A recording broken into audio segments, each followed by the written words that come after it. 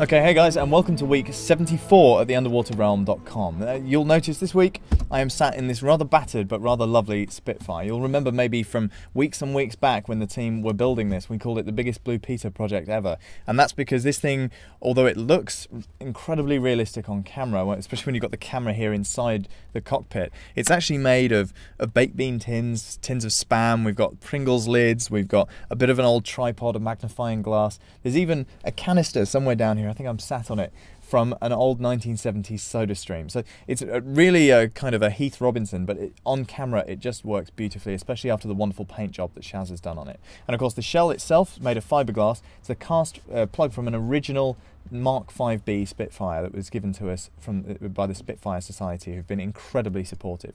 But I'm going to be talking this week about the shoots that we've done with this thing in order to try and recreate a dogfight off the coast of North Africa between a Spitfire and a group of Messerschmitts. The Spitfire then eventually gets shot down and crashes into the water. But we don't end there. The Spitfire continues on its journey with the pilot still trapped inside as he comes to rest on the ocean floor and sees something that he was never expecting.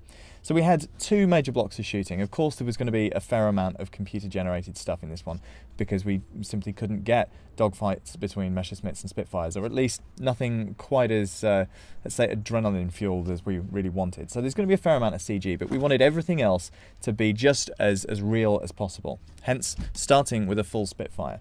We actually found out during the casting process that one of the guys that we were auditioning, or screen testing in this case, had actually played a Spitfire pilot in Pearl Harbor for Michael Bay. Now, we were a little bit apprehensive about bringing him along and about how everything we were doing was going to compare, but as soon as we sat him in the seat, he was just like a kid in a candy shop. He was amazed by it, and we were all confused at this point. We were saying, well, you know, you've done all this before. Out of everybody, you're the one that's the old hat.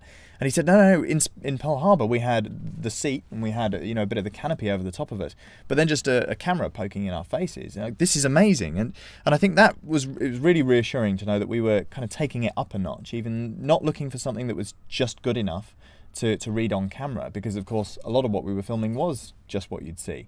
But it was more than that. It was about getting the actor in the environment, everybody staying out of their eye line, rocking the canopy around, playing really, really loud music or sound effects from a dogfight, and really letting them get into character. I mean, come on, any lad of the age of 5 or up has always done it, you know, sat down and pretend they've been shooting down Messerschmitts in the Battle of Britain. And that's what we wanted to really invoke. So it was really reassuring to know that we were kind of punching at that sort of a level. We didn't end up actually casting that chap. We ended up working with a guy called Andy Torbit, and Andy is just quite the action man. He's a BBC presenter, among a number of other things, and his skills include being a fully qualified diver, cave diver, kayaker, rock climber, or you name it, he's done it. And so he was incredibly comfortable, especially once we got this thing underwater and he was having to do a little bit more action-oriented shooting.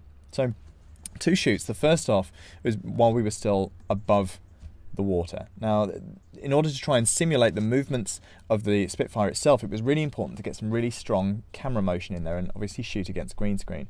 And in order to achieve this, we used Kessler's 18-foot crane. Kessler obviously being one of the backers of the team, but we also had a fantastic toy on the end of it. It's a thing called a revolution head, again made by Kessler and sent over for use on the film.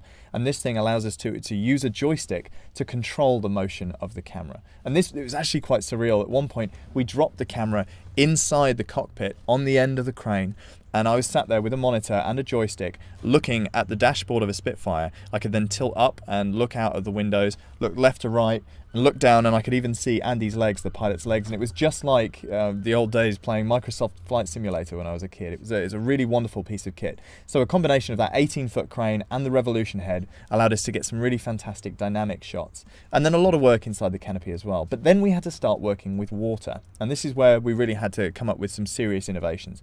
First of all, we had to make it look as if the Spitfire had hit the water and started filling up really, really fast. Now, we couldn't do that underwater because it would mean keeping all the water out and then suddenly letting it all in, which of course was going to be impossible in something with this many holes.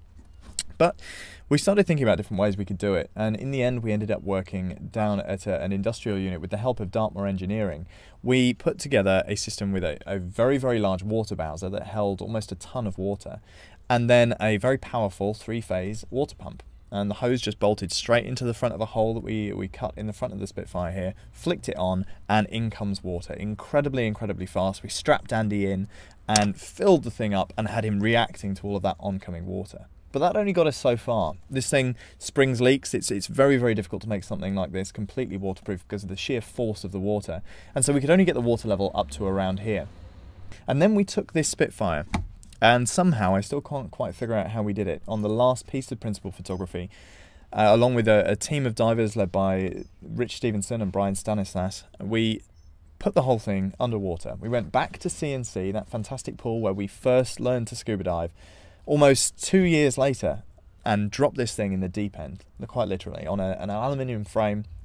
We had air canisters underneath that could fill down to about here with air, and then we could let it out on a controlled valve, and had a fantastic shoot during which Andy had to plummet down into the water in this thing with the air escaping, bashing against the sides. We then had the challenge of how to break out of that canopy. In the story, Andy's supposed to pull his revolver, service revolver, which is only really good for one shot underwater, hold it against the perspex, pull the trigger, and smash his way out of the canopy. Now that works great on paper and looks great in this previs, but when you actually have to achieve that in 4 meters of water in a confined space, it's actually quite tricky. So we sent Rich Stevenson down with a hand drill and a chisel and a hammer, and he gradually made a tiny little crack the size of a bullet hole.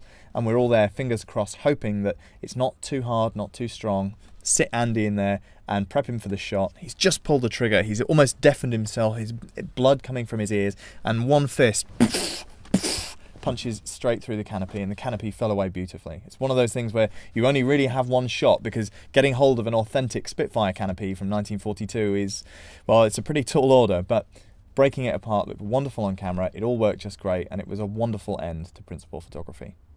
Now that's us for week 74, and we will catch you next week, week 75, where we're going to be going into depth and talking into depth. Excuse the pun. We're going to be going in depth and talking about the art of underwater acting. So we're going to be looking at actors across the board, across the entire project, and some of the amazing things that they've had to learn how to do and how to bring to camera while underwater. So we'll see you then at theunderwaterrealm.com.